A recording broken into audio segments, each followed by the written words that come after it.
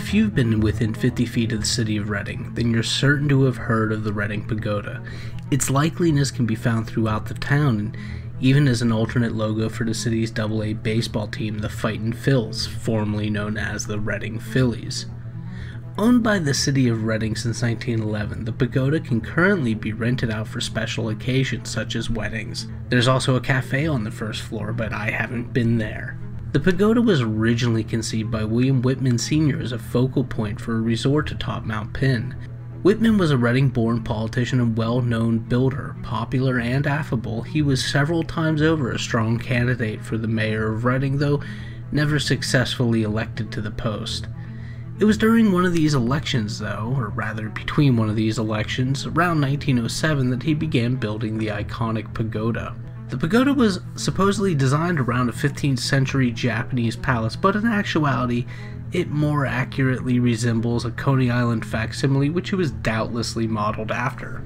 With the stones coming from his own nearby quarry, the 7-story structure features 5-foot thick walls at its base, which gradually taper to 2 feet in thickness. It also has a fireplace and chimney, which might not sound like a big deal to you, but it totally is, as the Reading Pagoda is the only pagoda in the world to have such features, at least according to the city of Reading. Completed in 1908, the plans for the resort were scrapped. This was due in part to an inability to get a liquor license, but mostly due to issues with a bank. Whitman deeded the pagoda and surrounding property to a local department store magnate, Jonathan Mould.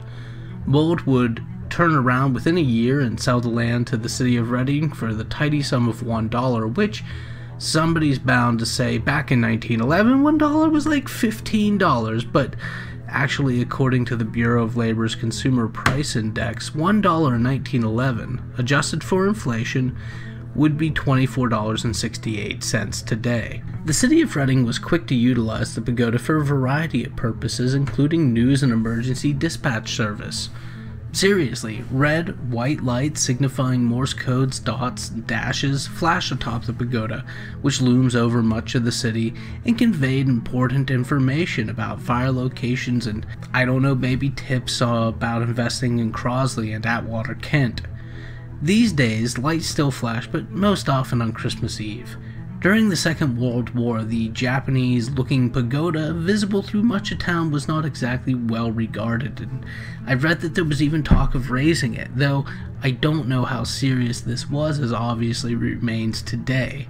However, the 1960s saw significant restorations to the pagoda, which in the 40s and early 50s had fallen into some disrepair. The pagoda today remains a popular attraction in the city. It is the focal point for community and private events. People visiting the city of Reading are apt to visit the pagoda not only because there's a giant pagoda sitting above the city with an awesome view of said city, but some also go to the 7th floor to see an 18th century bell brought over from Japan. I guess some people come for the cafe on the ground floor too, but like I've said, I've never been to the cafe.